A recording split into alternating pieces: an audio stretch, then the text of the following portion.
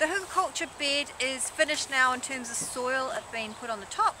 What's next is to plant seedlings on it. So I start at the front of the bed here. I've already made some holes, so I'm going to tuck them in, secure them and move on.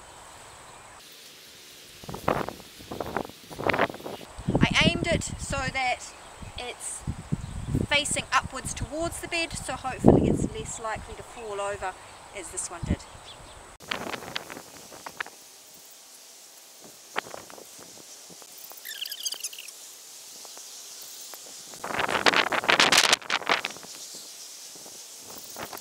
I use a 30 centimetre triangle to help me space out the plants about 30 centimetres.